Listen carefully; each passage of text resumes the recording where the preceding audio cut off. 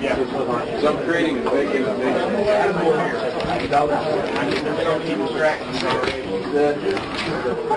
Not that that's a distraction.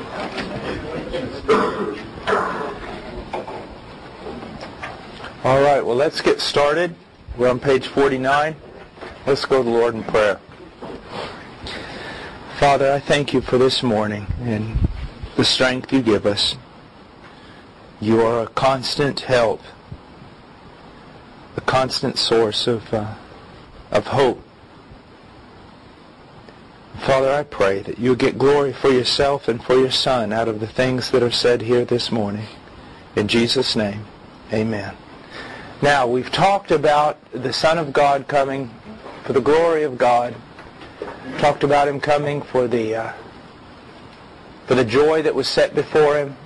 And now we're going to talk about Him coming and offering His life as a sacrifice for the joy of gaining a redeemed people. I want to read from the paragraph that I wrote here in the introduction. Thus far we've learned that God the Father loves His Son above all and has ordained all things for His glory and good pleasure. Thus before the foundation of the world God ordained to save a people out of the multitude of sinful humanity, that they might be for the glory, honor, and praise of His Son. In accordance with the will of the Father, and in view of this joy set before Him, the joy of redeeming a people of His very own, the Son willingly, even joyfully, endured all for His bride, and for the joy that she would ultimately bring Him. Through His incarnation and death, He has secured a great congregation for Himself from every tribe, tongue, people, and nation.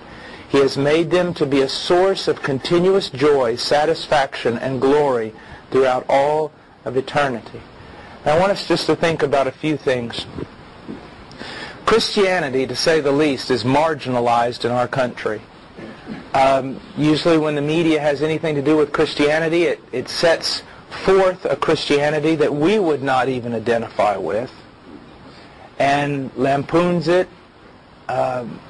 puts before the American people a false view of what Christianity really is.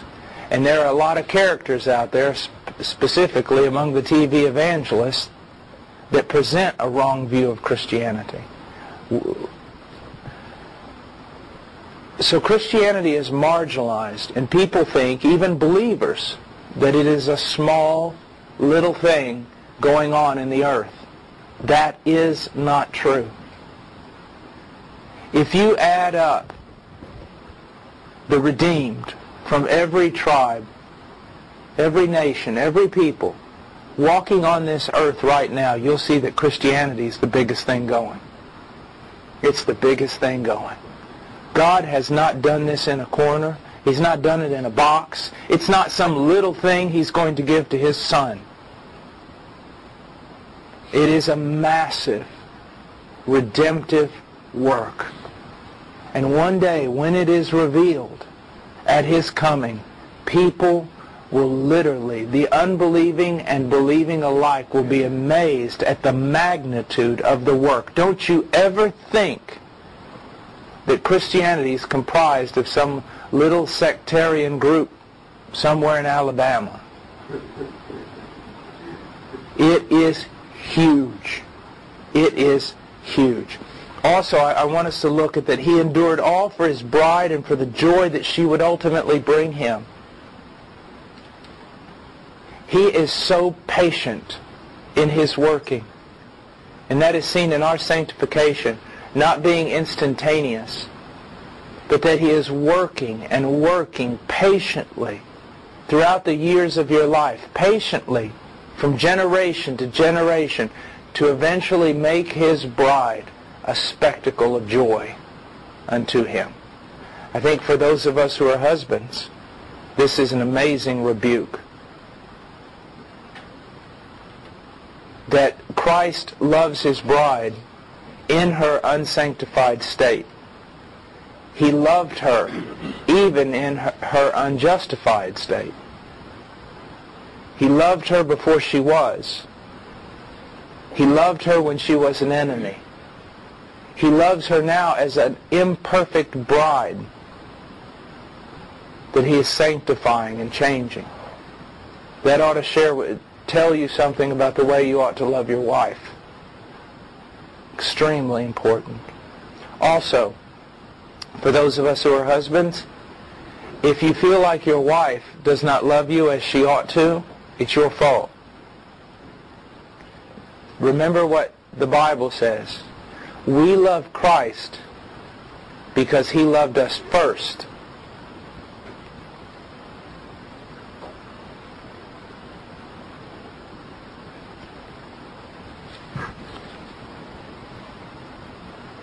So it is the man's love towards his wife. Now, I want to make it clear we're talking about in a common marriage, in a marriage where you're just struggling with the common problems. We're not talking about believers being left by unbelievers and so on and so forth. There are impossible people. But in our common ongoing marriages that we have, that are sound and strong but lacking, you should know this. The husband needs to take the upper hand. Our love ought to be the thing that produces love in our wives. Because Christ loved us. And because of that, we love Him now. Now, He has also made them to be a source of continuous joy, satisfaction, and glory throughout all of eternity. Now, this is not because of something inherent in them, as I've said. It's because they have become His work, His workmanship, you see.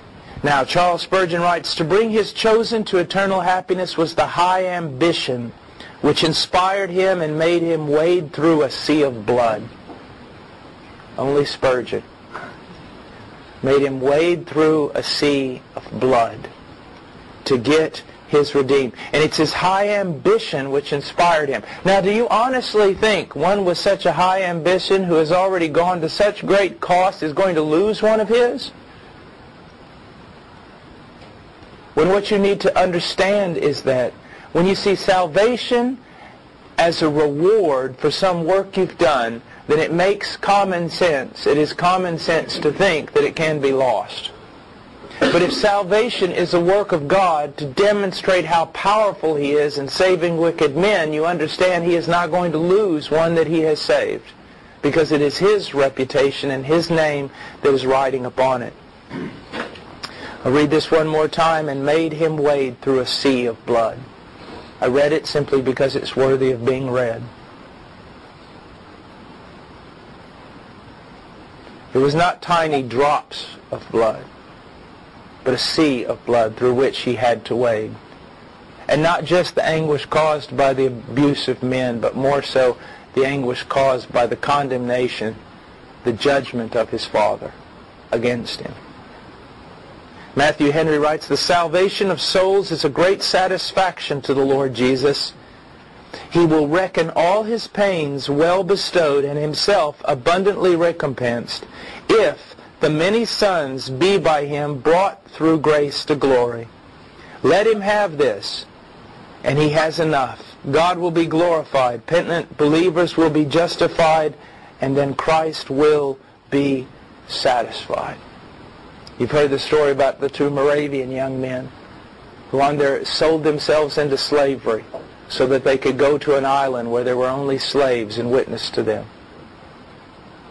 There was no turning back. It wasn't going to be furlough. There was no, I'll come back if I don't like it. They sold themselves to a slave owner so that they could go witness to the slaves that he owned for life. And as they were pulling away from the dock on that boat, and their parents and the church family and everything standing there looking at them, one of them screamed and said, shall not the Lamb have the full reward of His suffering?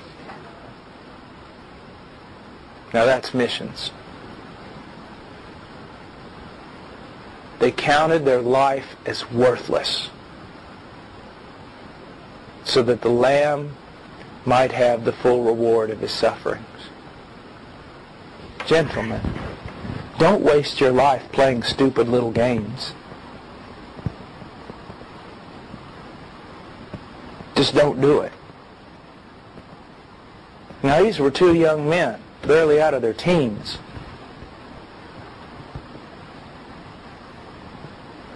I mean, join them.